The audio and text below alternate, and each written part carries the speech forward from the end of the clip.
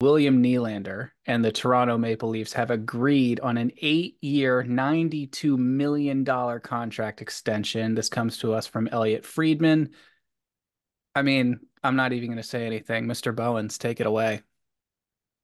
Oh, I could go on for 5, 10, 15 minutes about this because I don't know how to feel. But, my gut has said since all these rumors came out, probably a week, 2 weeks ago there from Chris Johnston, you got to make it happen.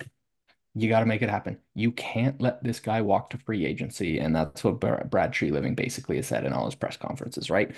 It's a lot of money. Is it too much money? I would probably say yes. I think most of the world would say yes. But man, when you have a top 25 player in the league and he's walking to UFA, you can't let that happen. You're not going to trade him at the deadline when you have cup aspirations this year. So what do? You got to pay him. Does this suck for next year? Absolutely. The year after that, Tavares is off the books. He's going to have to take a pay cut because he's not an 11 plus million-dollar player anymore, and the cap's probably going up again, right? So it's an interesting situation. Even though I'm a Leafs fan, I agree with all of Twitter. This is not the way to construct a team. You can't build a team around four guys. You can't win a cup with four guys. I will say that 100%. But from where I'm sitting, this is one of the best players in the world this year.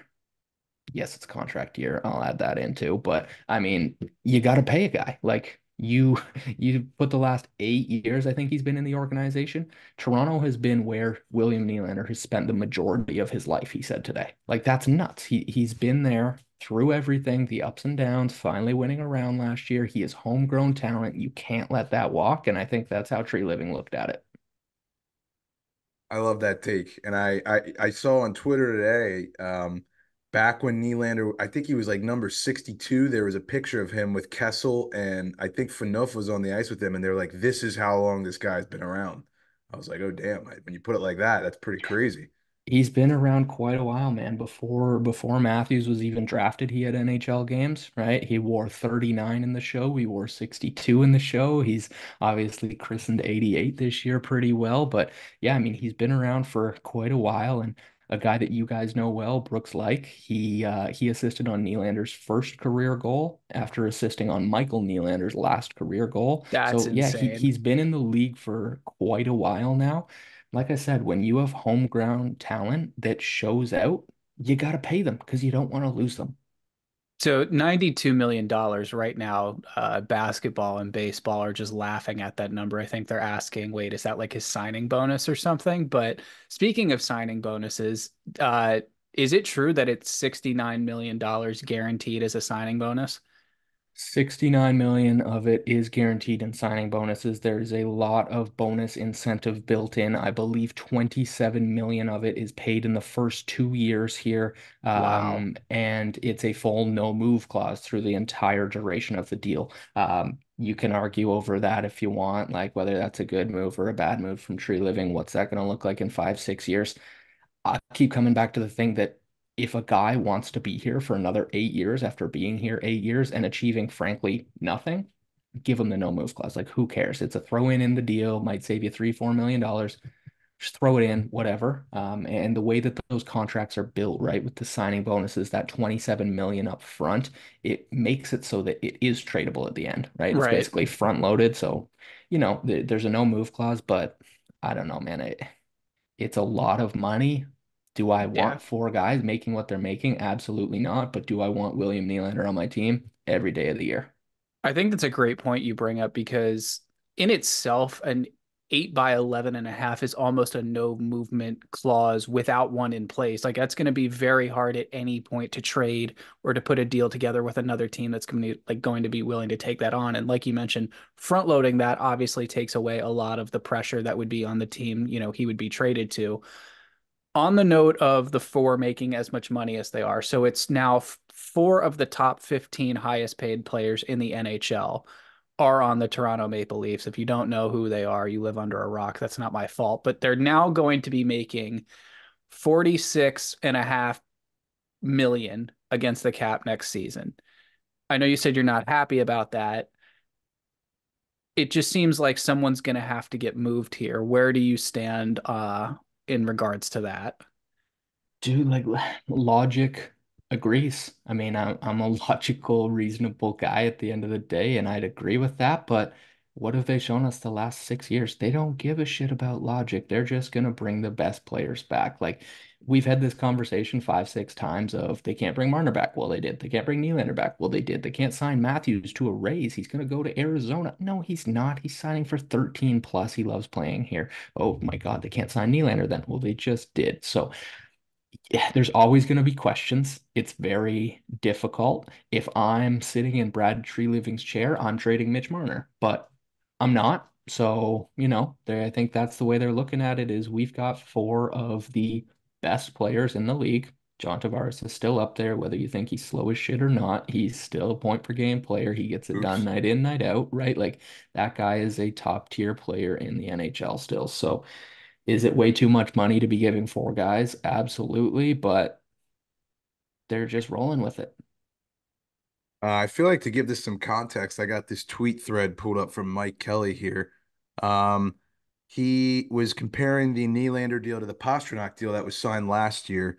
To put it in context, Nylander is a year older at the time of signing, earns $2 million more in total dollars than Pastrnak. If salary cap rises to the current projected increase next season, Nylander will likely make just under 13% of the cap. Pastrnak, when he signed, was at 13.6% of the cap. So if you want to do a little comparison there, I think that's probably where Willie was pointing when he was talking about dollars. I think so for sure. And I think a lot of, I'll say, Twitter in general today took that the wrong way. Like 11.5 to 11.25. He's not better than Pasta. What are you doing? But it's the percentage of the cap, like you just said, Harry. That's what matters. That's what teams look at. That's what agents look at. So it's not apples to oranges. It's maybe Granny Smith to Galas or whatever your favorite type of apple is, right? Like it's a bit of a difference because the salary cap has changed. The money in the world has changed. Like that $2 million difference over the course of that duration of contract, that's less than inflation will be in that period of time, right? So Yeah. people getting mad over he makes more than Pasta just don't understand the inner workings of that stuff, in my opinion. Those are But the yes, people I'd that rather have were Pasta. those were the people that were like losing their mind over the fact that Eric Carlson is the fourth highest paid player this calendar year in the NHL, though. Yeah, it just, yeah, I don't know. I've argued with too many people on Twitter today, I think, about it, but should he be the highest AAV winger in NHL history? No, but he is because the cap is about to make its biggest jump that it has in the last 15 years. So we're rolling with it, right?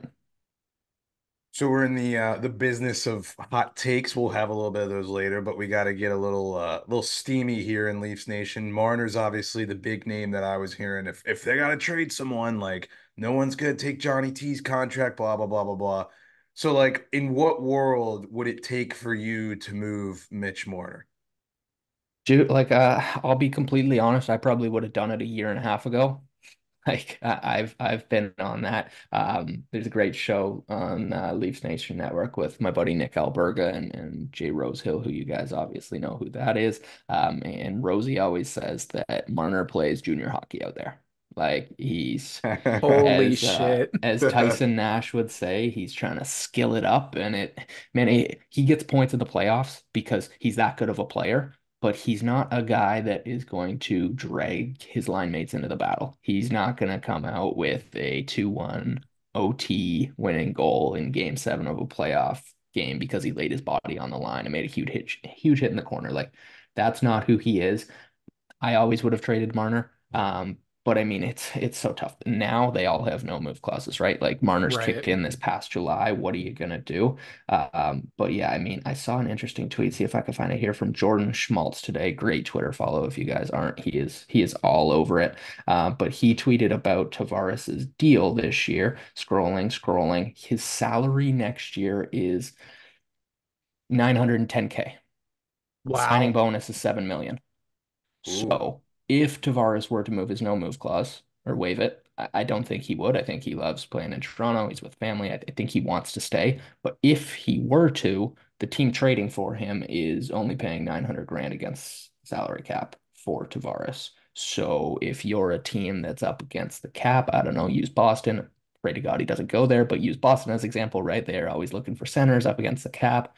Would you not take John Tavares at basically point per game pace at 900 grand? Absolutely, you would. So it all comes down to what the players want to do because in Toronto, the players have all the say, but the salary stuff makes it interesting there.